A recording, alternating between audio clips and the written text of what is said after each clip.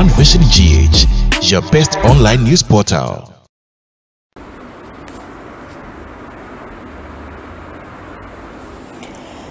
Ebusiani adofo One Vision kasafidie kase esoni memobi biara akwaba mesamo mo hye biem ebusia wadaroma obaso no me subscribe button no ede amame me notification bell no eso ebre bi ebe upload new videos no onsa ebe kabi onsa eka videos no na wo share ede ama afufro wo like page na wajenche ni de hia me panti wadaroma aya na ode afa comment section hono maba ni akenkan ni nyina ede amamo Abusia evangelist bi apie mountain so na ensema wodo a waka de afa adwontofo ho titiriw wo momoto nyame ho nwom no enya asem kuma ensem no mu ene enyan ba na kwa me bedi akwa ye fe ne cheda wo apie mountain so kwa kum wa me agene kakuwa num de wo che ne se eye the new force yi nipa akura woda signboard isu a Max she na ne ono a wafaso ede nsempi na atodwa ye bedo mu asuko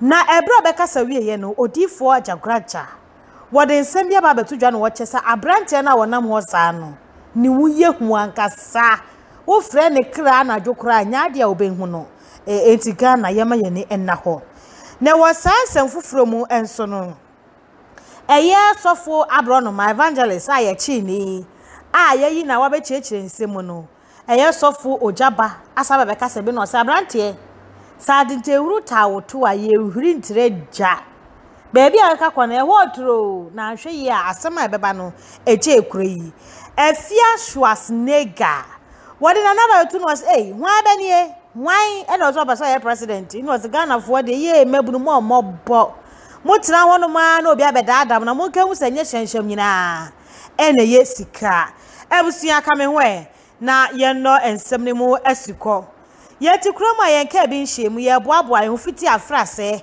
yenim se afia ye remu de election year enti ene amanyoku ahodo ewo man momani abre papa ye titiro ni MPP ni NDC na buso yeti kroma ne hu se signboard bi enam krom a nipa kro kaka moto bi Max bi na hye nanimu na de ya twego so ne se the new force and yes, the new force de ye hwanya epanifo bebre no mudi eba mountain so ewi ase nipa ba kwa ne din se pie mu biem na nakwa me bedi ako a woka is Legon Executive Club yin wa ye friend cheda and the nickname ni de obebre friend freedom and e di de bebre abrante no ko fa asajato sese boba aga na won fa ne nkwa chinchine twan a won fa ne nkwa wono a na ebre beto odwa se wono na nanim wo ho no ehun chiwahyo de abusuan bebre enam so kra ma awura ba bia ye fe de Sharima eso ni bepie se wono na ye kasamafo de ma the new force ewi ase Ghana Immigration Service eso abrante awura ba pechi edini kopie mu wo court omo chese rapa ne nkrata wode ti wo maiwe mu no enimu eye fake eto masa wo ni konsa zo ede na kwa kopie mu ewo ni kuromu na ebre kopie mu na raba na se wono odo esikura no baga waya wo mu enam so emom ye pamu ni free Ghana no daachi bi no wode nsema hodo be pie emonte so na so obeka secret wo nyanka ye no na ka dwumade bi bekoso ewo eye Independence Square na dwumade eni mu no ele beto odwa se empanyimfo amakwan na no wachi ena nana kwa mebedi akwa efe ne chede ye efe ne freedom yi wa ba mbonten so awa be chem se the new force Max na atuwa atese ewo Ghana fa na babia no eye wono ena nanim ehye sanfoni na chi na wode nsempi na atodwa ada ne tiri mu poni ni susu ye a wo ma o man wode atodwa madaroma yentie ne nsem ne bi emre ye ba ye beto aso. And for that reason, I know you're looking for the man. And the man in the mask is sitting in front of you.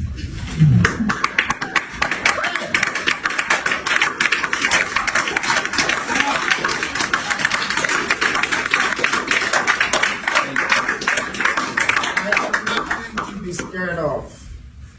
I came to you as your salvation.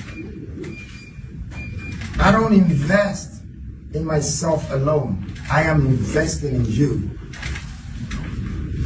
And truly, these innocent leaders sitting beside me, of course I will not go to them and tell them that hey, I am a man in a mask and I want you to come to Ghana to support me to do this and this. And this man of this dignity and this woman with such power will say, yes, I'm going to follow you to come to Ghana to do your convention and all of that. No.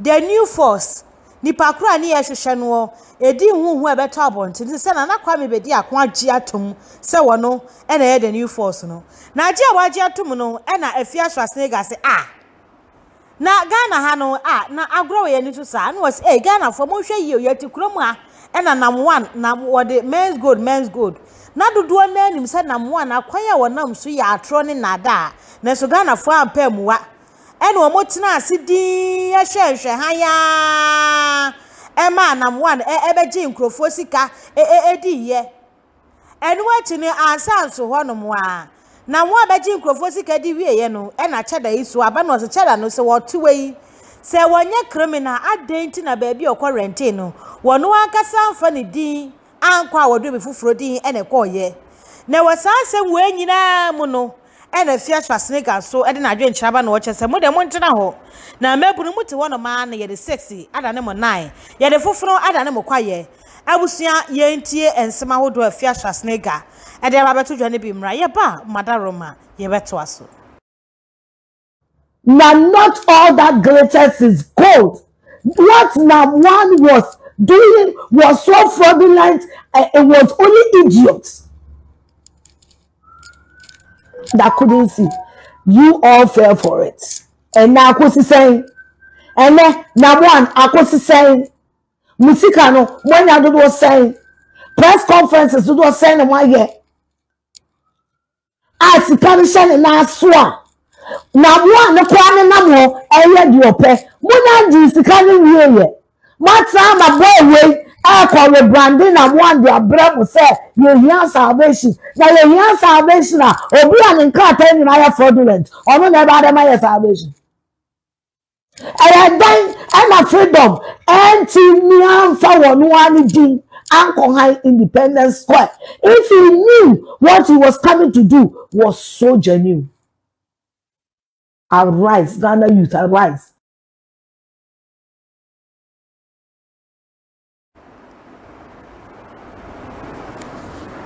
Etabusi afia swasnega ache na adweno se Ghana yema ye ni na ho. Na ye pe obi e number 1 criminal party a ye cheda na nakwa mebedi akon. Ye afia swasnega yi. Ade e fe ni peace akasa de emse na nye ho. Wanu mo so the Valentina violence na uza wan ye mfa ni sa because anu what do you yo ebusu aye nto aso Abrante a ye friend evangelist abrono mayi ebeto odwa se Abrante wakeka nsem bi dia fa asofo akuku da miensa wotitirew ene Stephen Adum Chedua second chance papa yi enam so maposifo acha Abrante wakwakodemu e remind ba enu achi no Abrante ye na pie ye ni pie wa ba be kasa de nsem pie atodwa chese wonu no baga waya de esinye na bebu na bem entwe ne nsensan said the tea bia no kure ne da no de beto asofo azan muguso ebu nkrofo faso no wo bekoso wa kan masema bo mudin de ayemfa to ho waka asem bebre na eno achi kura wasa de chaw pa ba se wonam kwati kwa bisu kasati asofo bia mo fa nche no na emom no baga waya na no ana asofo ojaba e da beto dwa no chese Abrante yi wo atente rotua wutu hwe ne wa ngura amfaja beebi a wo kan ne ma ne kono eni enyan e ho otro wa kan asema me achew ama ye kure na mo chire pa atwa majagraja kwa kosi wo court ne Adum Chedua krade wo koye no ehun se munya ma ye wie yo e na aba na beton ye mensem say wo de prison wana na woda no na wo ma no wadua ne papa bi di brem no say Abrante mo ani na ho na de o kan sem ne kone de anhwa na wasa pa asam de ma wo na we die aso wonsa aso wona na wo wonsa esane na se koso wonsa so wona de a ene waso be ye hia nkasa wei ene ensem ahodo a eye sofu ojaba edeba betudwa ebra evangelist abrono ma pie monte so ene ensem ahodo no ebetu edwa. Hi, child of God, I greet you all. Yeah, I am your life coach for 2024. I was watching a video whereby a young man, a young guy who had issue and he was being put behind bars. He was claiming when you are being put behind bars or when you go to jail, when you become an ex-convict, it doesn't affect you anyway. I am telling you, I don't know where he had his fallacy, but I'm telling you the gospel truth. In our modern world, in our dispensation, if you involve yourself into trouble and you are being put behind bars, it will affect you. It might not affect you today, but it will affect you tomorrow. I'm telling you. So do not involve yourself into trouble whereby you'll be put behind bars. It can discredit you. It can give you a bad police report. And one day it will affect you.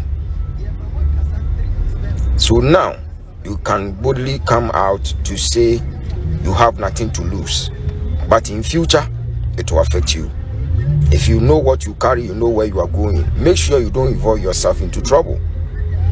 Yes, if you value your destiny, if you have vision, do not involve yourself and never be carried away by his video claiming nothing has happened.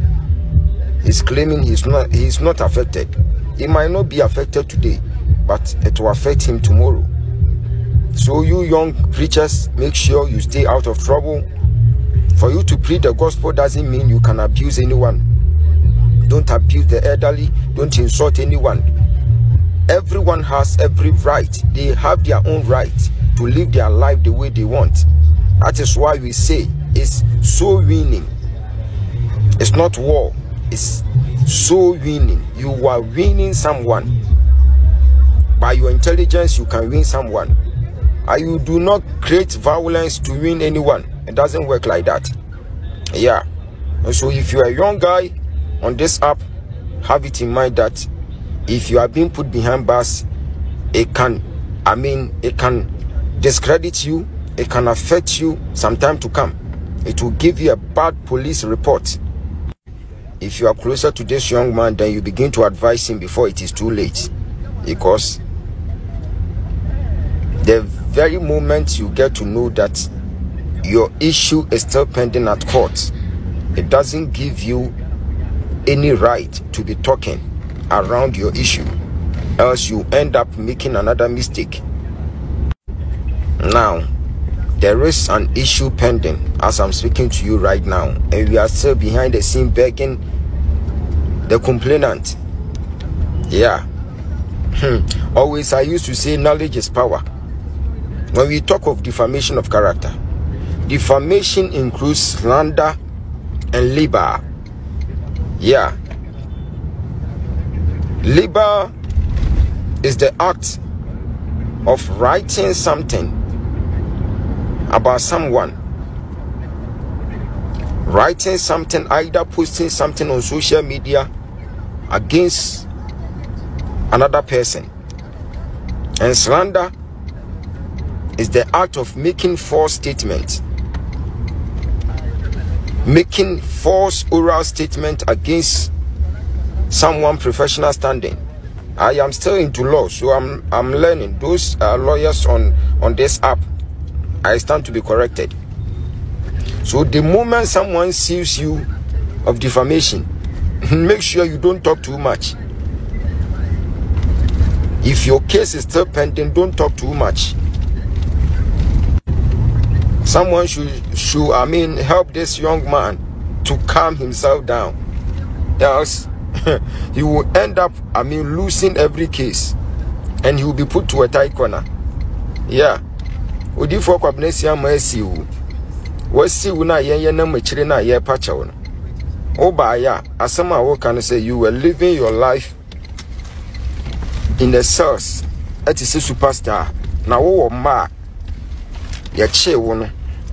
Ombaba be nu aduane ma woni ade. Abrantie, bra wo ho ase. Bra wo ho ase. Se yen ye didi mpanyimfo atam anka ye nuru baby ayedui. Hey.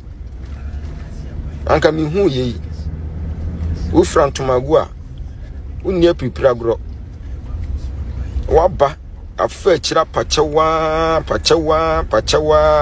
ma afedie waba out asem ne mu ntwanwieye odifo kwabnesi am asade ne dia beka ho obeye video she ahantan kasa wo kasa chese wo ma chese wo de prison hwa aduane no we ni bida de be every day bia ne no aduane special de ma bra fiye na sidi omo kanfo du afro no omo kanfo achacha ena no Yesu kan sembi o se o hia wo bi ena oye nipa na do ye wieye sane yare bompa ye ma no wieye o se ko na nkoye boni biem na de asini sei ama wo so that means se wo situation bi mu na se ufiri mu a na want to turn your meyi a de bro so de sene de wo ko mu no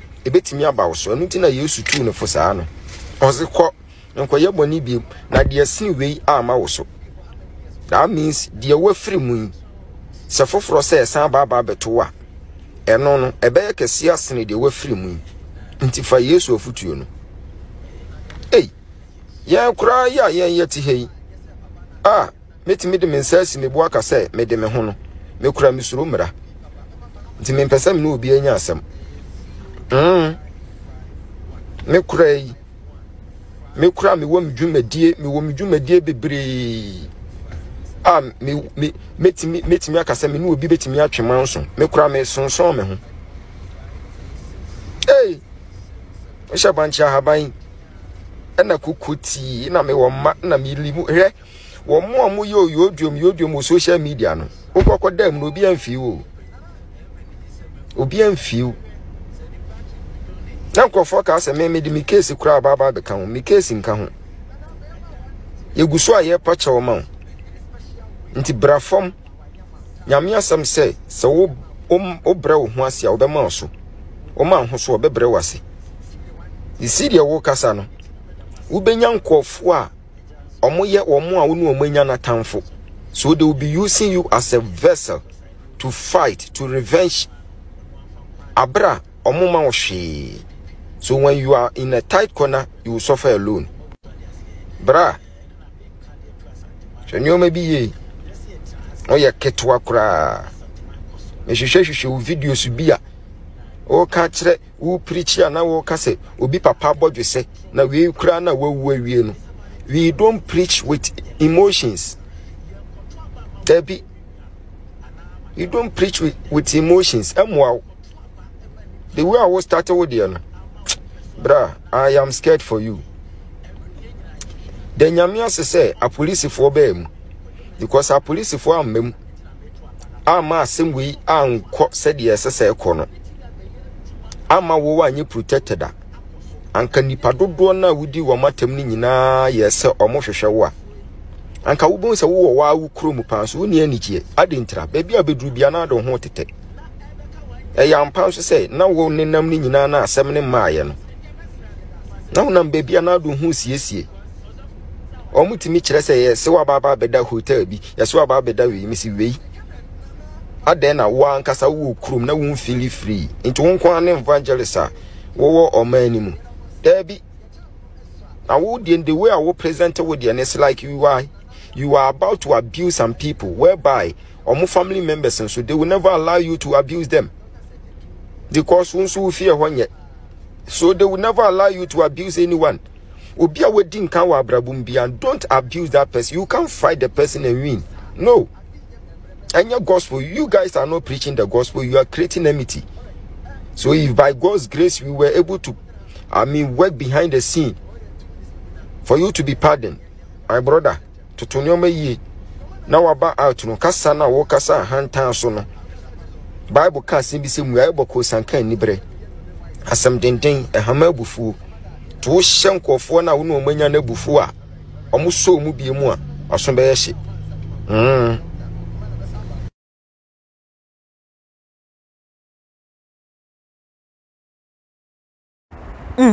Etabusia wono de wode afutuo na akwade ama abrantie se woma nani na ho no nka ne nsam yie na baabi a ogina no won hyada nyina yie anhwa na akwakofa wo how pa e de abre no nti wo hwe yie enu achi ne so wa che se wo no law yi wo ye bio nti law na wo ye no wonim nia wo ye ena onim sem a wo keka nti abrante no wo ma na ni na ye sa de a yo asam a eni edro ene beto no wo ebusuana na kwa me bedi akose sebrede wato na no mutuo waka no kure wa magana ni wiase nyina wo se the new for signboard esi krom no eye ono na ni mfoni e hye kire no na ebro beka sa ye pe ena wodifo ajagraja ede ba betu dwa no wo che se abrante na kwa me bedi akwa efe na cheda no ni wo hu ankasa eba both physical and spiritually abrante no ojare na so eni se bia efiefo bi ye o madwene se wa mo ba betu esan abrante no acha abrante no de mo forget na enye yie se wo se spiritual attack pa se bia wo ye oba wo si mini freedom o twempna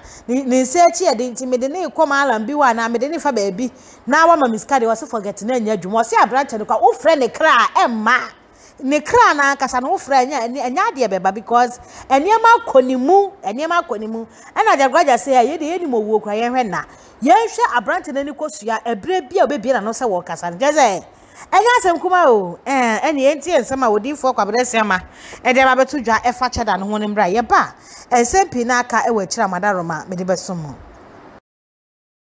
young guy wa bre young guy ya ntemtino Ghana ha se bi nyame wo fra ne kra na dwo ma aye chada that young guy be very afraid of that young guy.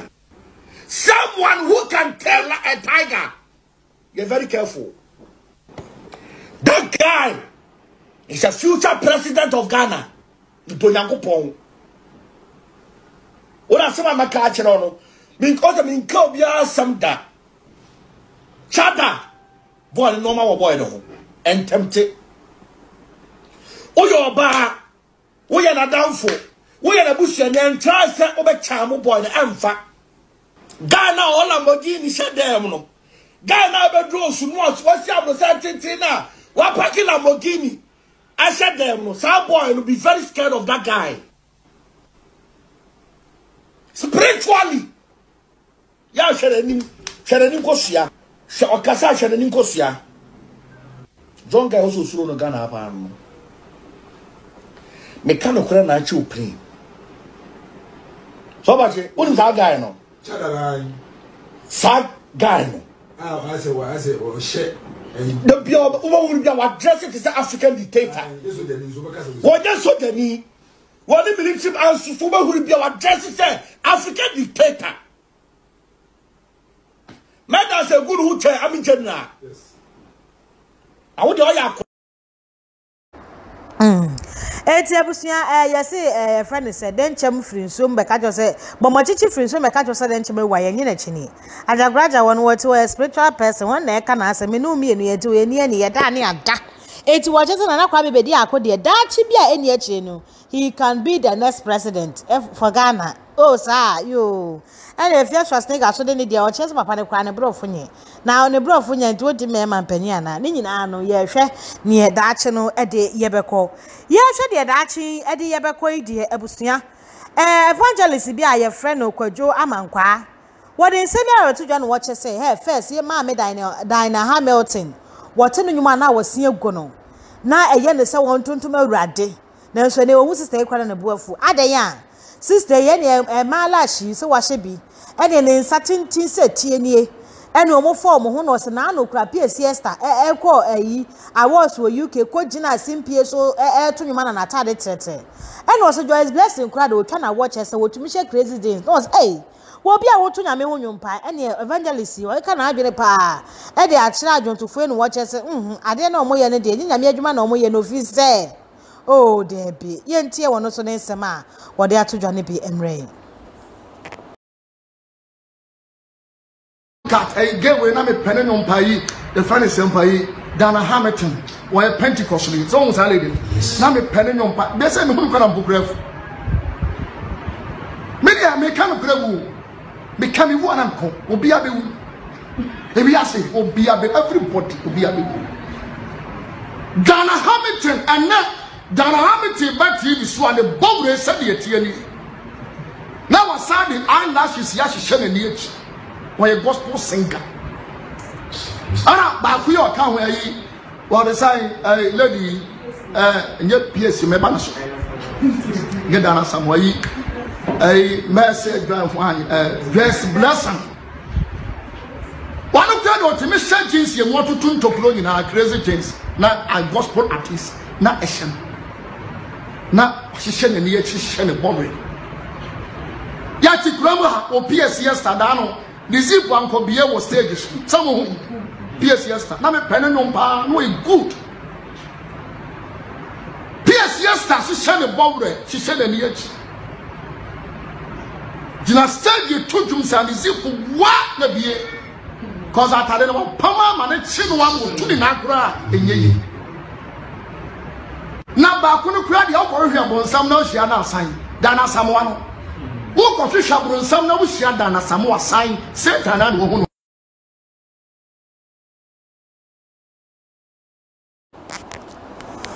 Etabusia evangelist so na wakasa na wochese won de Ghana don to 43 won otu nyame ho nwum de sesi ade wochese bi ye omoto ebi ye omafu chese de omo kire no ebro so ense nyame akwan ento mo hwe ye papa eye na ewo sansem we nyina eho no na Ghana fo se ye Kristofo nya atwom papa ye nya atwom ye no de anu ode papa ye obi to nwom na wacha crazy james na enu echesa ye wo to nwom na nyame wonti ana ene ye de ne ma bia kire hu se Kristofo ene ensem de Ghana fo bebre na akabi pa na evangelist ne se chie no wabo mi filter duku de waka na waka enya de a wo tie ne a obi eka ebusia wei ene ensem ahodo a edi mfumpa ewa abefo ntenta fidie ne so mo sonfo nana afia sewa mabuabua no na mede mu pense mu ababesom wo abusia kai na channel so say day in day out obe subscribe to One Vision GH your channel kase so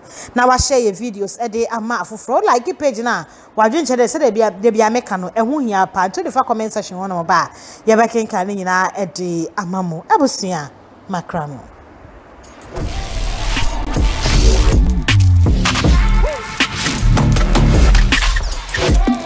One Vision GH, your best online news portal.